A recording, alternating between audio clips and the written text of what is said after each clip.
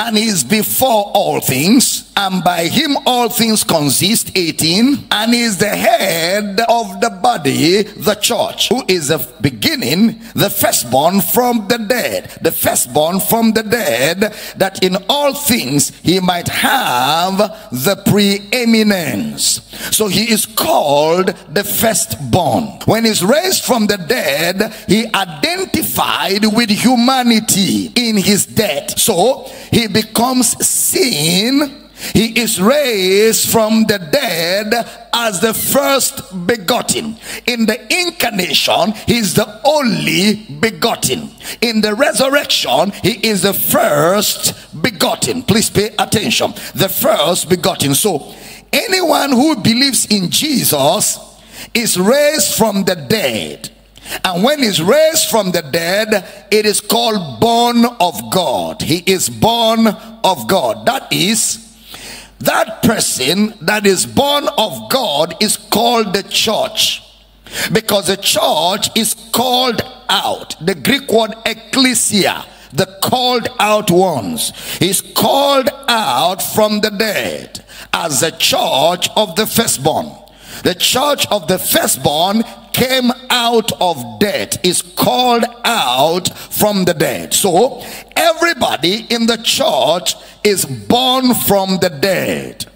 Everybody in the church that is born again is born from the dead. So the church of the firstborn, or the church called out of the dead. Please stay with me. Everybody in the church therefore is born from the dead, from spiritual death to spiritual life. That is the church of the firstborn. Now he says he is the head and he has preeminence. Look at that, Colossians chapter 1 verse number 18. And he is the head of the body, the church, who is the beginning, the firstborn from the dead, that in all things he might have the preeminence. The word proteo, first place, first place. He is called the model, the model, all right, the prototokos, the kind of the son that we are. He is the kind of the son that we are. He is the model son.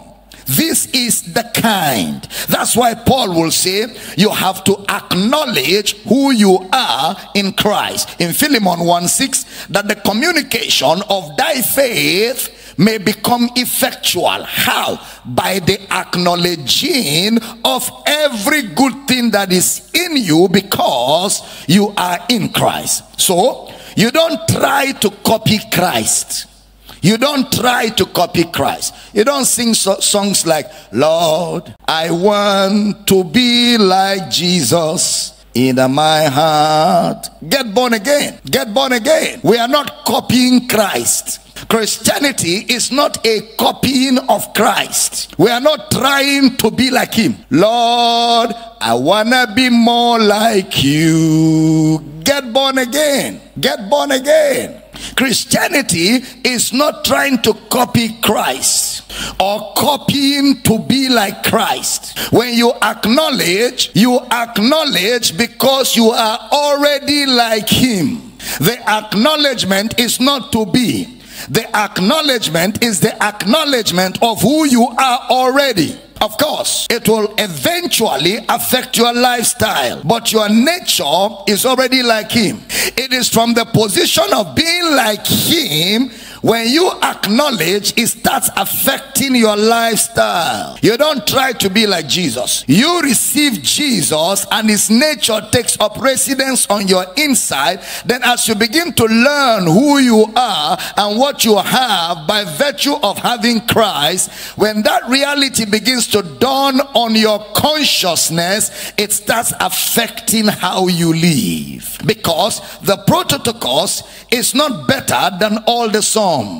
He is just the model son. He is not an improvement on the sons. The Prototokos is not an updated version of the sons. The Prototokos is not a better quality of son. It's not a superior quality of sons. He is exactly exactly like the sons. That's why he is the prototokos, or the model. He is just the preeminent one among the sons. That is the model, or the kind of the son that we are. So you don't stop stealing to be like Jesus. You are like Jesus, so you stop stealing. You are not stopping lying to be like Jesus. You are not trying to be like Jesus by moral conduct or by behavior. No, you acknowledge you are like Jesus, and from that position it begins to affect lifestyle and begins to affect conduct. So you don't stop stealing to be like Jesus. You stop stealing because you are already like Jesus. You don't attain unto sonship. You are already a son. But when you acknowledge it, you begin to live like one. You are already a son. When you acknowledge it, you begin to live like one. You don't stop a behavior to be like Christ. You stop a behavior because you are like Christ. Say with me very loud: as he is, so am I in this world right now. He is called the only begotten because he can't be like that anymore, and no one can be like that. The only begotten, incarnation. And the reason why he's called the only was because he's the only one that came from heaven. So the only begotten. But all of us were in debt, so he became a man and took our state in debt and identified with us. And when he rose by his resurrection, all of us, when we accept his resurrection, we also rise from the dead. That resurrection is called born again. It's called the new birth, or it is called the new creation. That is why he is called the only begotten in the incarnation, and is called the first begotten in the resurrection. So he is called the church of the firstborn, the gathering of the firstborn. He calls us from the dead. So he is the model son. Romans chapter 8 verse 29. For whom he did foreknow, he also did predestinate, conform to the image of his son, that he might be the firstborn among many brethren. Firstborn among many brethren. The King James Version did a bad job here. It says to be conformed. To be conformed. Let me rearrange it the way it is in the original Greek. Okay. He also did pre-plan. Those he foreknew, he also did pre-plan. Conformed. Pre-plan. Not to be.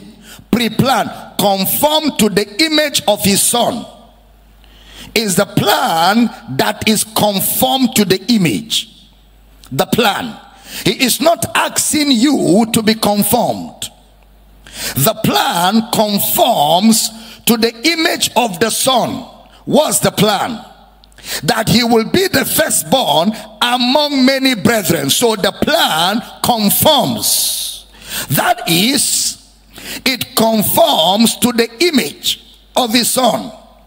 Not that you conform. He is already the firstborn among many brethren. It is not the brethren that are conforming. They are already brethren. What conforms is the plan. The plan is for him to be the firstborn among many brethren. The firstborn, first begotten, model son among many brethren. The word brethren is used in the Greek for those who share the same parentage. For those who share the same parentage. The Greek word adolphos. Adolphos. You share the same womb. So he says, the way he is, you are like that among many brethren. That's the plan. The way he is, you are exactly like that among many brethren. That is the plan. So the plan conforms to the image of the son. What's the image of the Son? He is firstborn among many brethren. That's the plan. Amongst many brethren. The many has no number. The word brethren is the word Adolphos, used for a common womb. Many brethren in the Greek is the word polis. Polis means without number. The firstborn is just one among uncountable number of brothers. That's why he said, as many. Whatsoever is born of God, as many as receive him. Where is the womb? Where is the common womb from where both the firstborn and the other brethren came out of? Death. We were all dead in sins. Jesus joined us in death and rose as the firstborn among many brethren. Yeah, firstborn, first begotten. Now remember, he's not the only born, and he's not the first son. He is the first begotten. He is the first begotten. The first begotten can't be more than one. But those that are born like him are now without number. That's why he said, as many. Now listen, the only begotten from heaven is incarnation. The first begotten from the dead is resurrection. In the incarnation, he is like us. Ayada. At the resurrection, we are like him. Please stay with me. At the incarnation, he is like us, man like God. At the resurrection, we are like him. So, when is the new birth possible? The new birth is only possible at his resurrection. So, no one could have been born again until Jesus was raised from the dead. That's the terminology, born of the Spirit, in John chapter 3 verse 3, John chapter 3 verse 5, 6, 7, 8.